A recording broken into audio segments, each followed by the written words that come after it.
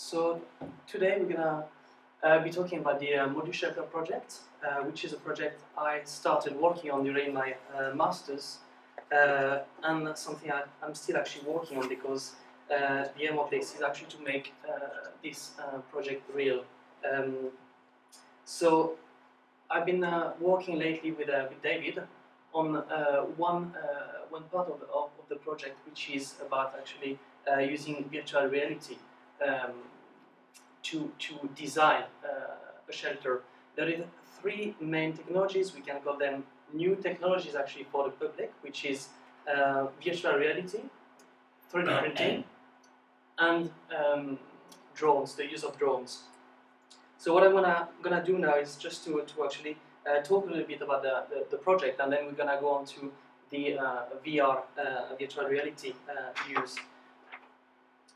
Disaster issues caused by nature or war are affecting people all over the world and can occur at any time. One significant and frequently occurring result of disasters is that a large proportion of the local population are displaced, losing their home under terrible circumstances. The Modular Shelter research project is focused on the resolution of this current worldwide issue and propose the creation of sustainable shelters for refugee camps that can improve the living conditions of inhabitants in the camps. Shelters play an important role in protecting people from the elements, as well as supporting the recreation of communities, which is recognized as a key factor in improving the personal well-being of refugees who have lost everything. The use of tents as a first response in shelter provision following a disastrous occurrence is still considered as the most effective solution for the very short term. However, it is crucial to develop a solution for the medium and long term before the displaced population is able to move back into traditional housing. The project has been designed as a solution for this transition period between tents and housing, which can last for several years. Large tent cities are currently growing as refugees flee disaster areas and frequently result in very poor living conditions. Numerous issues such as extreme temperatures, lack of hygiene, or contagious illnesses affect the refugees who require a proper habitat during the transition period. The aim of the Modular Shelter research project is to design a modular and efficient construction system to build temporary habitats combining sustainable materials and 3D printing technologies in order to improve living standards in emergency situations. The proposition is that the modular nature of the design will result in the ability to create singular units that offer suitable shelter with the possibility to evolve them into compounds of several houses as required. The flexibility of the system also able to generate other types of constructions such as sanitation facilities, schools, common rooms, places of worship. The Modular Shelter will be transportable, easily modifiable to accommodate the user's needs, adaptable to a sudden change of situation, as well as upgradable to a higher standard. Emergency shelters are often unsustainable in terms of cost, and environmental issues are they are made to be temporary. This new construction system is aiming to combine efficiency and sustainability to produce a shelter that can evolve with the user. The Modular Shelter construction system is composed of three main elements, which are a connector, a beam, and a panel, and which are being entirely manufactured using large-scale 3D printers. The manufacturing will occur in an existing airplane hangar close to the disaster area, facilitating the supply of sustainable building materials and transport of ready-made units. Alternatively, all parts could be manufactured in advance and stored as self-containing units ready to be shipped as a first response to disasters. The lightweight quality components can be reassembled in the shape of containers to be ideally transported by large drones, so they can be dropped into areas as needed. The container boxes are intended to be opened and assembled by the refugees themselves. who would be using a simple instruction leaflet similar to what's come with furniture from IKEA. And there will also be space inside of them to transport food, water, and first aid kits. Being fully modular, the module shelter have the capacity to be easily disassembled and transported to the new area in case of sudden change of situation or dismantlement of the refugee camp, and can be reused for a new purpose when villages have been reconstructed. This modular system does not require any tool, only a minimal effort from two people who will lock pieces into place by tightening them using a quick release system similar to those found on bicycle wheels. Due to the easy manipulation, refugees or those inhabiting the homes can have input into their exact need as well as upgrading later. It's hoped that the versatility of the design will enable the refugees to be creative and provide them with some ownership of their habitat and regain dignity through a very tough situation. So this first part of the project, actually, when the shelter are going to be designed, they are going to be designed by the refugees themselves within the refugee camp.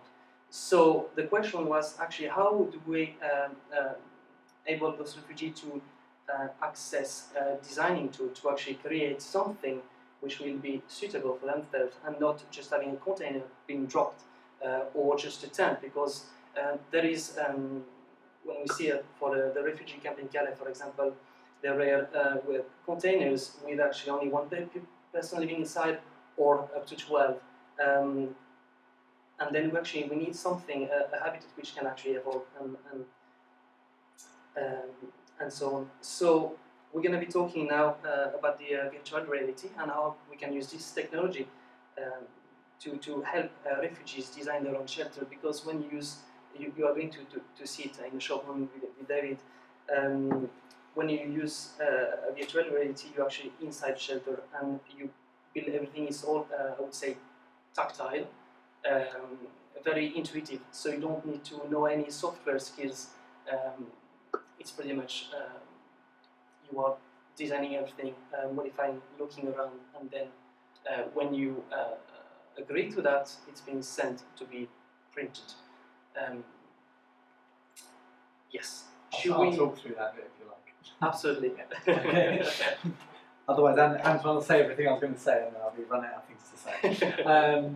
So I think something that's been really interesting is that obviously Antoine comes from a design background. He's more interested in making physical, real things.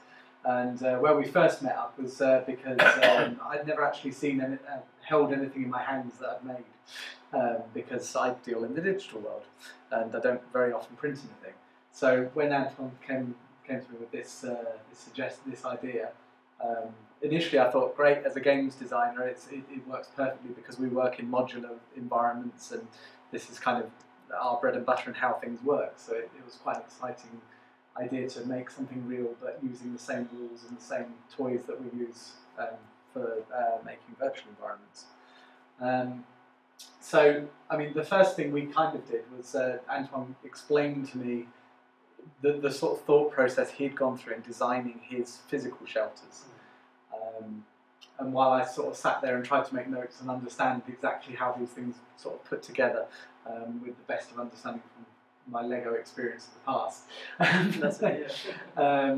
So I've got some stuff to show as well of the sort of process we went through to converting physical design into virtual design.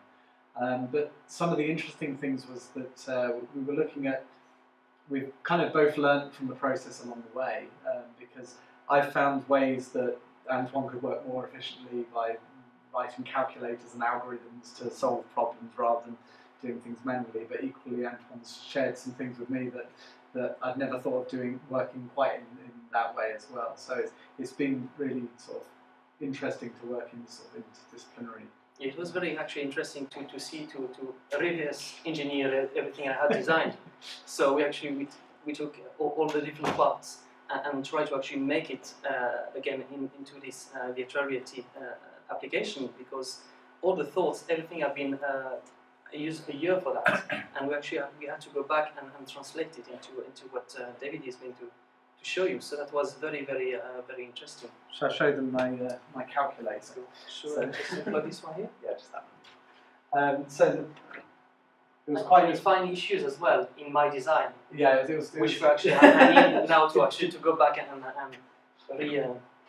So yeah, one of the interesting things that we started with was so I apologise for showing designers Excel, but it was the best tool for the job.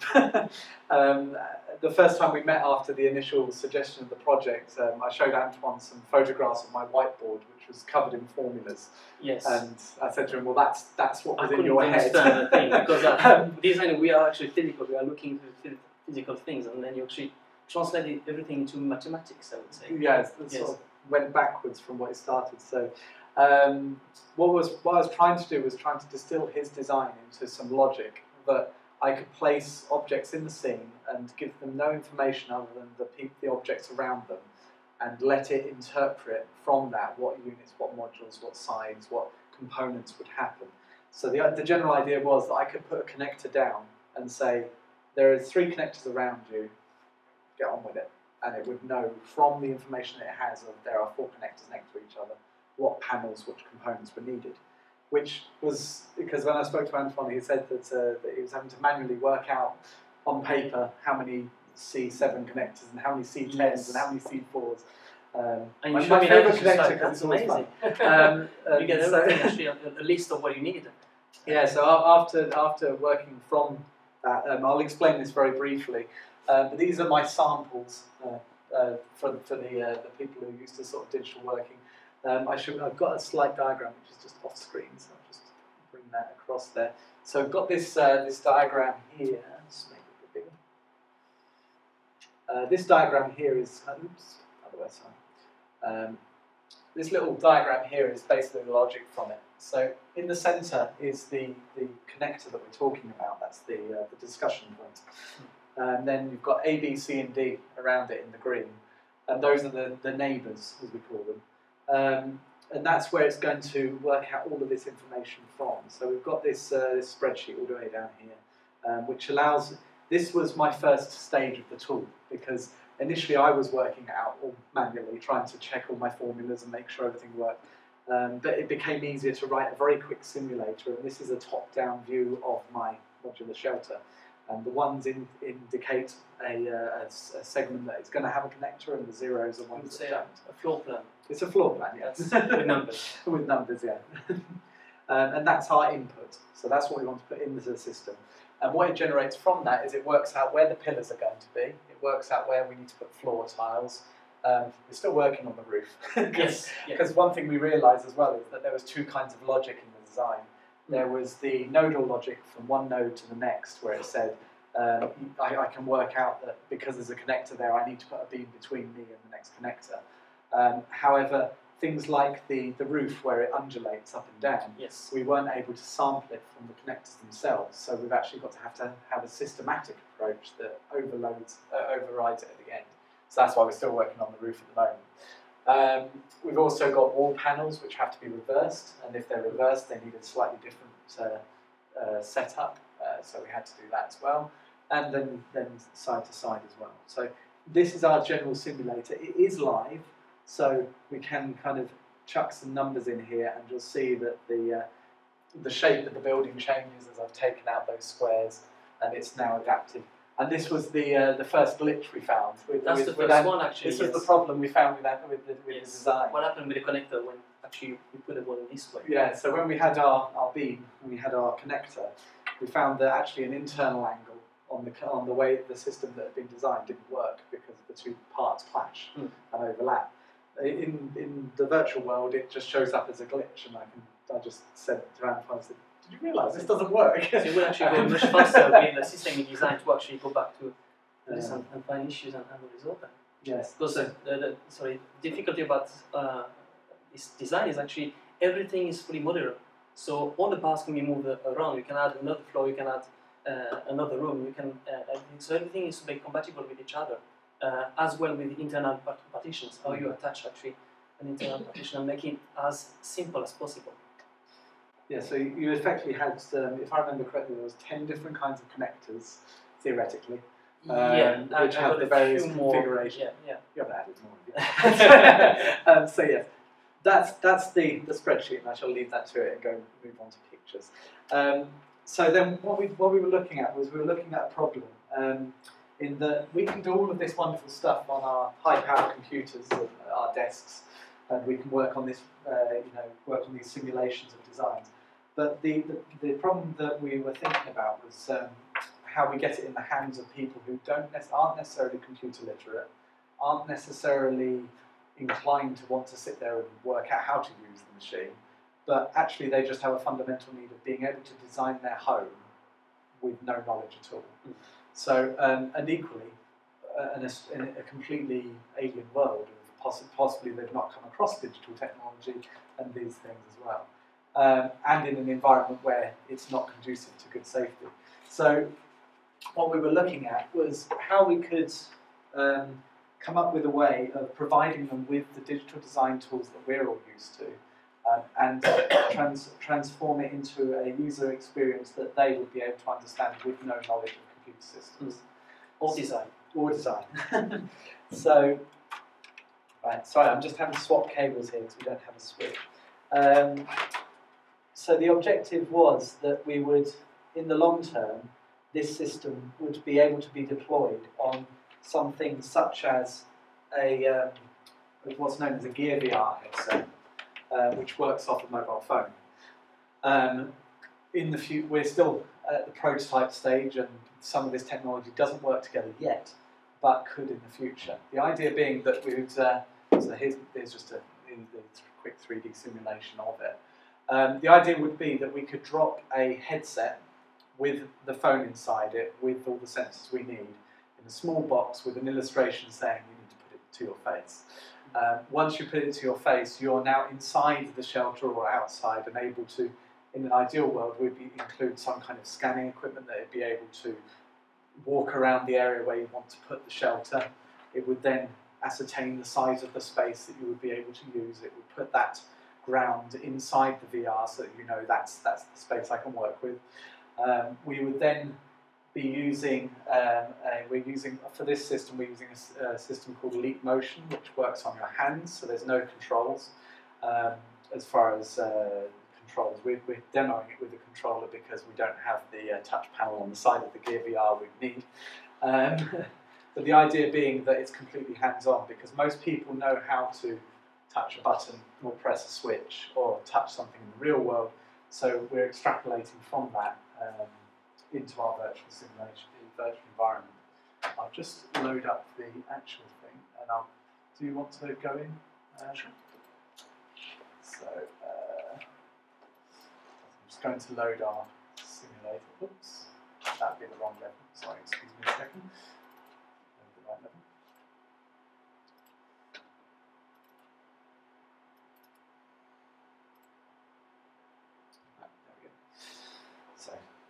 Do you want to bring your chair this way? We're suffering a bit from cable. The final model would be entirely wireless, but we're just trying going on here. You okay? Yeah. I'll sort that out. So Antoine is my guinea pig. Right, is it? Can you see what's going on? Because I've lost the window. It's black. As Microsoft say, never do anything live. Just stop this and start it again. Press the wrong button, I suspect. We are. Yes. Okay. I mean, yeah. Okay. Can you see your hands? Can you give us a wave? Right. Okay. So you'll want control to move. Right. So this is our initial prototype of the Modo Shelter Designer. As you can see, it's appropriate scale to the user. So I believe we made our user approximately 5'8", as an estimation. The other nice thing is that you can actually, well, I mean, Antoine will tell you his first experience would probably be good of being inside your design. That was very, very amazing, because that's actually a tool that designers don't usually have, and when you have the possibility to actually enter the design, to actually interact with it, it's totally different. It's especially for architecture So instead of actually building a very small scale prototype, we can actually be inside and interact with it. So I'm going to show you here. So I'm inside the shelter. So what are we doing now? I'm actually approaching the panel here, and you get a command here, which opens. You put your hand through it, and you can actually change in between 4 different options. So this could be 4 different kind of panel. So if I press on this one, so you see the panel now is actually changing into a wall. Or I fix the multiple selections panel. You have, okay, great. I go to this one, and I would say now I think this was a door. So here you go. So here's the door. Needless to say, we would add icons that would suggest what the things are. Yes. But at the moment, we're still in the early stages. Can I still walk? That's not meant to happen. That's you. That's not meant to happen. Okay. We can have internal partition as well. That's was the next approach. That's coming soon. It's coming very soon. So you can see actually I can just we've got another one here. Oh, I've broken something. I was trying to fix a bug earlier, and it looks like I've added more bugs than fixed necessarily. So your petitions have gone viral. they've gone viral. So yeah, the idea being that you can go into this environment and you can use your hands, and you don't have to worry about using the computer as it were. You can interact with it, and then when you've designed the environment, you'll be able to place in some furniture and see what it looks like with a bed and chair and that kind of thing. And then the objective would be that the final stage of it is that because this thing's a mobile phone attached in the whole system, is that you would be able to then say, right, that's great, we want that order.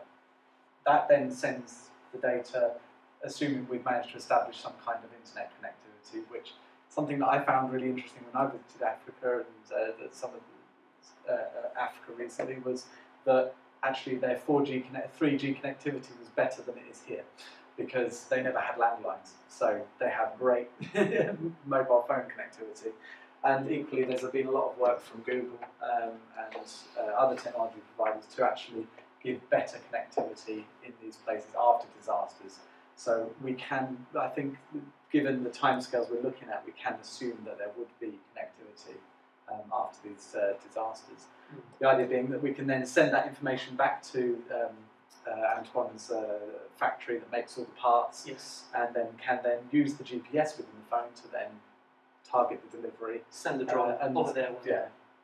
So it's a full solution. The whole idea is that the system does all the analysis and all the hard work of, is the ground flat, is this a good place, because we can assess the terrain using the system as well. So we can highlight this is a safe place to build it because it's flat. We can then design it so it will fit in that space using scanning equipment that will be built into the device. We can then design, make sure that the windows facing the nice view rather than the brick wall through visualization. And then finally, we can order and deliver the final solution. And to boot, it means that you're then left with a useful phone that can then give you communications. So that would be the idea, that instead of us having to drop a whole lab of equipment in, we can drop a simple headset in a box on a parachute or via drone, yes. Straight away, and give that kind of solution that the people on the ground can design. And that's it. And that's virtual reality is actually very, very important to take on board for the future of design, because actually with those computers we lost the physicality of what we are designing, because we are not able to interact with it, and this is actually, that's a second world which is digital, but then you actually realize how big it is. You can move it around, you can actually in future work with your hands actually on the object and then get it printed. So yeah, let's show the example of the actual unit. Sure. To give you an example of the kind of thing we were actually up to. So this is what this thing looks like in Antoine's head. Yeah. So this is the digital interpretation of the design workflow that he went through to actually build it. I would explain it, but it is about 12 to 15 pages long. If anyone has the disposition, I'm more than happy to explain it in more detail. But yeah, it all comes down to, as I was saying before, with the neighbours. There's the 4 neighbours, and then all the red stuff is the logic saying if there's a neighbour there or if there isn't. So yeah, other than the glitch that I just managed to introduce into the system the last half an hour, we've been working quite well. And then the nice thing about this is that then when we just put this into a simulate, sorry, this projector is so one of the nice things about this is actually they're all the same object. I've just changed the ticks in the box. So by changing the, as I said before, I've got like a grid of ticks. It's 36 long at the moment, so it's 6 rows of 6. By changing the ticks, I can change the design, and it automatically gives us a part listing of each of those as we do it. So in future iterations, we're looking to add interfaces so that you can push the walls out, put partitions up, and all of that as part of it. And that means it's completely transparent to both the designer and to the user at the other end. They don't have to worry about what kind of connector it is because it knows the rules. It knows there's rules already. So yeah, we've already built you cannot break the rules. rules. So it's structurally safe as well. That's what's very, very important because you don't have any architects involved actually in designing to design a building. That's why safe. That's why safe. Couldn't possibly comment. Yes. Thank you. Thank you. I was going to ask, what do you feel is the unknown technology at the moment? You know, you would say, well, there are a few things that are, this is obviously, a lot of this is known technology, isn't it? Because you've done it, which is brilliant, actually. Really interesting. Where do you feel at the moment the unknowns are kind of, what are those sort of like at the moment? What's the main trouble at the moment is the technology is there, but the connectivity isn't. Right. Okay. So whereas I've got, you know, I bought this sensor from shop. You know, it's a standard piece of kit. And how much is that? How much cost is that? At the moment, this is about 400. Right. Okay. But then a £1,000 computer on the floor to run it. Right, but when you look at a Gear VR kind of setup, so where it's a mobile phone and then a plastic box to put the phone in and hold it against your face, you're looking about 600 all in. But obviously, if you bulk buy and that kind of thing, and although it's expensive, it can be used for the entire. You know, you can have 3 or 4 of these and share them around. It's not like you need one. It's not disposable. It's not like the job's done and throw it away. Yeah. It's got longevity to it as well. Because there was something really interesting that sorry, I will go back to the point. Something I found very interesting was I was watching a documentary video someone had done that showed that one of the things they discovered with a lot of the people moving from Syria to escape the troubles there was the one thing that they brought with them was a mobile phone. Everyone turned up with a smartphone because actually that's your line to your family, that's your photos, that's your. It's everything. If it's that question, isn't it? That doesn't. I know this question of if you had to go and leave everything, what's the one thing you take with you? And it'd be my photo albums, my music, my list of phone numbers for my friends and my family. So actually, if we can target that device, that's the one thing that's got value, and we're also providing them with that device. So going back to your question, a lot of this is standard hardware, but it's the connectivity. So that sensor currently doesn't work with the smartphone because they don't have the right kind of connected, like USB bus can't handle it at the moment, but they are working on it. So in a year's time, I might be able to go to Leap Motion and say, can I have the cable that plugs the two together? And they'll say, sure. And the other thing is that because of Moore's law, the technology is getting smaller all the time and faster all the time. So whereas today I have to run this in a big computer, like we would have done 10 years ago, saying, well, I need to render this 3D thing. I need these 3 computers to do the job. Now I can render 120 frames a second on this little box down here. Much the same there, we'll be looking at those technologies converging and becoming more available and more connected. It's like the 3D scanner underneath for the ground is currently like a Connect sensor bar, but there is a company that has just released 2 weeks ago a sensor that connects to an iPhone. So you no longer need the whole computer for that, and that can do full 3D scanning as well, and Project Tango does the same job. It does this sort of up to 4 meters relative scanning zones.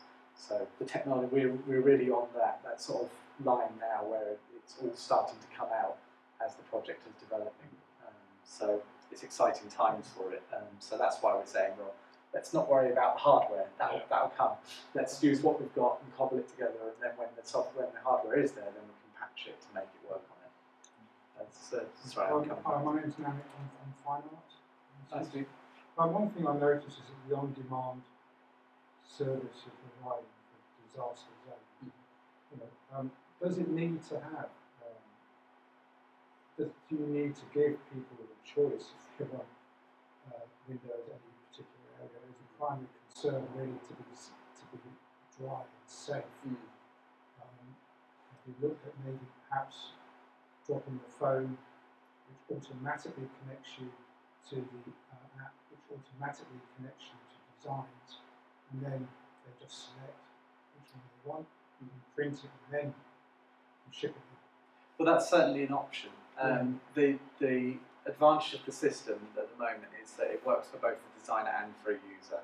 Yeah. So adding presets would not be a problem, and the advantage is you'd still be able to go and experience it and go, well, is it going to work for me? Because one thing I found interesting about the Calais situation is that when the French government did actually drop in containers and say, right, we've provided these lovely places, they're all prepped, they're now struggling to get people to go into them. Yeah, I remember. Because they were saying, well, actually, the caravan that the guys down the road gave us is great because it's got everything we need in it, whereas you've given us this pre-designed solution that doesn't meet our needs. So I think there is definitely something to be said for just beggars can be choosers without wanting to, there is something to be said for them knowing what they need as well. So this particular idea would be for a disaster zone. Let's just say you have an earthquake. Yes. And you decide, right, we're going to support. Would people really care whether people choose window? They might not on day one. It's about the space as well. The space is very important. How many people I'm are just gonna asking, I'm just, because I've never been in an earthquake, so I've never been in that disaster zone. What would be my primary, primary decisions? What we show here is actually we just in the demo having actually you can change it to do anything. But what's very important is actually you get the right size of shelter for the family. So you don't have actually standard size and you get only one person fall inside. That's one of the most. I just wondered if that idea of it will actually come with the time because we need to think about shelter evolves, people's situation evolve, and then we are thinking about the medium to long term. So then the need will evolve. Maybe they don't need the shelter anymore, or they can actually change it to someone else. So that's all about actually not having a standard habitat, which really stop you from to expand or. Well, it stops it being disposable, doesn't it? Yes. Because one of the Doris kind of touched on it with his technologies talk, is that one of the great things about modern technology is it's both very hardly, it's strongly designed, but it's not expandable, it's not adaptable. It's when it's beyond its design, it's dead and you throw it away. You don't have that luxury. So actually having it in an adaptable system means that, well, actually, I've moved in with my neighbour. We're now together. What do we keep our individual habitats, or do we take those wall components off, and now we can jam the two together? And we've all seen the sort of the short term become the long term. I think there's wonderful opportunity. As well, we're creating a community as well, so we can actually connect buildings together. Thank you. Yeah, I was going to ask whether you'd, if you presented this to people that were having to manage disasters, what they would get out of this, because it's an ingenious setup. I'm just thinking about if you went to an NGO that actually has the real difficulties of offering disaster relief, what they would say, and have you tested it? I did actually met in London two of the leaders of the refugee camp in Calais. Before, because it's been demolished now. But actually, they really liked the idea. And what was actually very important for them is actually that there is people having, as I was saying, one person living in a container, and next door there is 10 people inside, which is not fair. And because there is all the gangs, the mafia, and everything ruling, there is a lot of money in the refugee camp going on, and it's all about actually appropriation of the space. So they really like this for this point of view, and then as well in terms of safety, the shelters which are provided are not safe in terms of actually breaking in terms of fire issues, because what happens that when one of their shelters in Calais burned down, there is plastic inside a plastic membrane which actually melts onto people, so they cook food. So with this actually we can have the shelter which is adapted, so we put an extra ventilation in one of the panels. We change the panel, so instead of having something which is 3D printing, it could be aluminium or metal, for example, but always keeping the same standard. So they really like the idea, and we were actually moving forward to meet the government in a few months' time. Before this actually, we got the news that it's going to be demolished. So yeah, it's so we're gonna try to look for another refugee camp and get introduced to the people. Yeah, again, apologies, slightly complex series of questions. I still think the value, I think this has got traction, it's got momentum, it's got a volume of ideas in there, so it's time to stand back. And I've always thought that the value of this isn't in the actual object, it's in the sort of concept of it. I think this falls into the category of a product service system. You're not just designing the object, but you're considering holistically the supply chains. And I think what you're presenting today, to expand the project from when I last saw it, is that you've broken down into three. It's about the logistics of the supply chain, the speed with which you can respond, as well as the adaptability of the product, the shelter. And that's in a non-Fordism world. You can have any colour you want so long as it's black. You're actually utilising sort of new technologies and new supply chains to actually provide adaptability and modularity.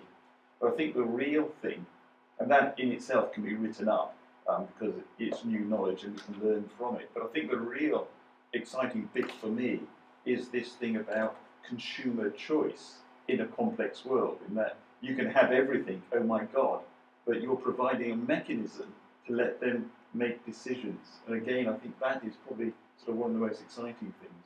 But in terms of the actual project, I think what the shelter is very much a what if. You're using it as a vehicle to explore some more complex and more exciting ideas. Sorry.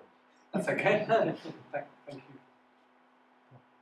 Yeah, I think you're definitely touching on a lot of future convergence of technologies, and certainly with the government's BIM agenda, building technology and virtual reality is certainly the growth area and the push legislatively for 4D BIM. So to see projects through time, for construction workers to see in virtual reality, to interact with spaces, etc., etc. My biggest concern, and I think obviously because it wasn't covered in the presentation, was about the viability of drone use for your supply chain. Certain payloads are legally acceptable, and if you change the material condition of the module shelter, then it's not viable. Also, drones don't fly in certain places or within certain temperature ranges. They become sort of dead objects in some sense. So I think there's been a lot of work on this side, and that's really interesting to see. But also would reach out to you, and I'm not self-promoting here, but my book on drone futures talks to 100 different practitioners from around the world, and use them and see the sort of future convergence and application in both construction and management projects. So I think that part of the logistic of connecting all the ideas needs to be sort of talked about a bit more from what you're doing, and that connects the chain. before the people in the emergency shelters come down to virtual reality. And also you should set the context that emergency shelters are actually probably in the later architectural modernism, one of the fascinating subjects, certainly from Buckland's the Fuller's perspective of geodesic domes as both helicopter shelters and emergency disaster shelters as well. So there's a lot of work being done in there from architects to make these sort of spaces. So I think that should be an enriching part of your process. Sugar van as well. Absolutely. Yeah, no, thank you. So yeah, I obviously haven't talked about that in the presentation, but I think all the parts there it's interesting to development. I also think that at a university level, the technology should be there for you to do this. Geography has 3 phantoms. They've got an Inspire. Okay. They've got the drone capability at the moment, but and obviously you're in contact with engineering, yes. But there should be also a sort of technological support, not just led by GVO, for you to have a testing phase at least, yes. Rather than sort of relying on cables and purple projectors, to just have the real stuff where you can actually have a serious test and make it viable in the second phase of NGO presentation. So I know you're looking at a physical prototype at the moment, then you? Yes, we are actually. So I'm actually working with 2 engineering students and 2 business students as well to actually 3D print half a scale prototype, so of 1-person shelter. So it will be as big as this, as tall as that. So we're looking at actually how to get funding to get the printer and start printing something and starting experimenting, because for now all of this is actually a 1:10 scale. So when you scale it up, you encounter new issues, new problems. So we want to go half a scale first before going to the full scale. So we're looking to actually what kind of materials we're going to be using, how to create them, how to actually recycle plastic waste, because yes, in Calais there has a very big problem of waste of plastic, and how we can actually transform this waste into building material by actually combining it with different fibers, natural fibers. So that's very very important.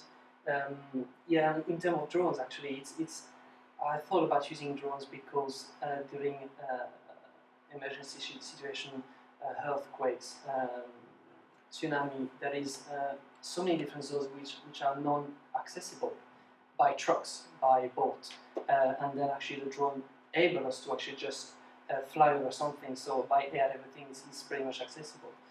So that's one of the main reasons. But in Mino, so I'm going to have a series of 3 different talks. So today was the VR.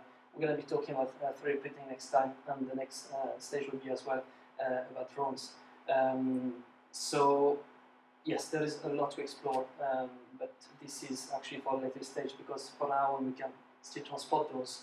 It's the size of a container when it's packed all together. So we can transport them using traditional transportation methods. Any other questions? I'm wondering, just generally, I take Paul's point about we haven't got, sadly, infinite resources, but we have to think, about how we can support this work, and it's absolutely, I think it's very worth supporting.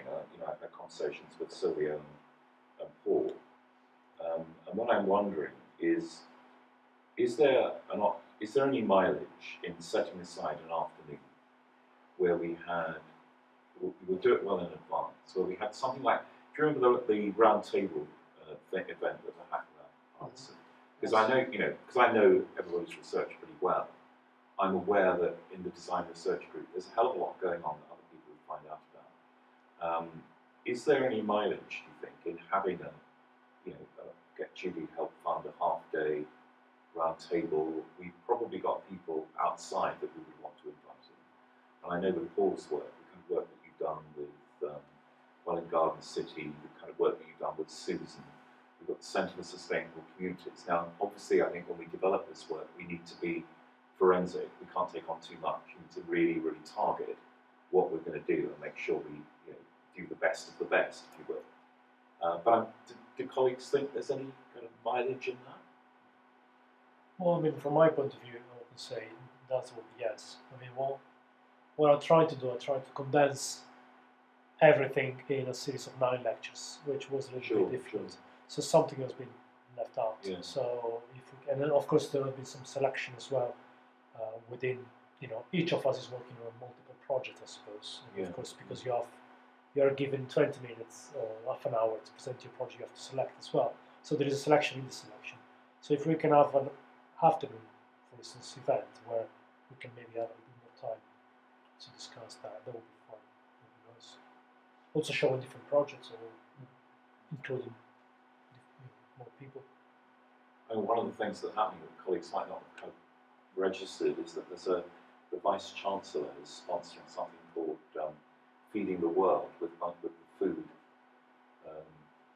theme, and that's actually worth looking at because I was talking to him and he said, "Is there any way in which creative arts can contribute to this?" And well, not in kind of a direct way, but if we think about ideas of supply chains, logistics, it relates to Doris's work. It clearly relates to this, and I'm sure there are connections with Paul and Sylvia's work, and not least other work in the room. So, yeah, you see what I'm getting at. I'm trying to find ways in which other people outside our community would have a stake in this.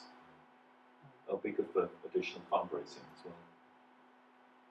I mean, on this note, I can say that what I noticed in the 2 presentations, that there seems to be a moment when a project gets stalled somewhere, and then until there is an external collaboration, then the project is going very slow. But once there is a collaboration, whether with anthropologists or whether with kind of different skill set, then the project. I mean, I saw this project growing from, as you mentioned, from the master level to to this stage, and the more the external contribution are, kind of the bigger is the project. So I think, that's a very good example of trying to collaborate within.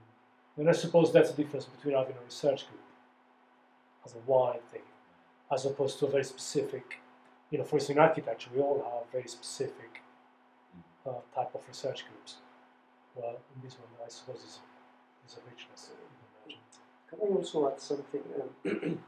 Sorry, it's kind of important to discuss to kind of not only collaborate, but also inform each other discipline.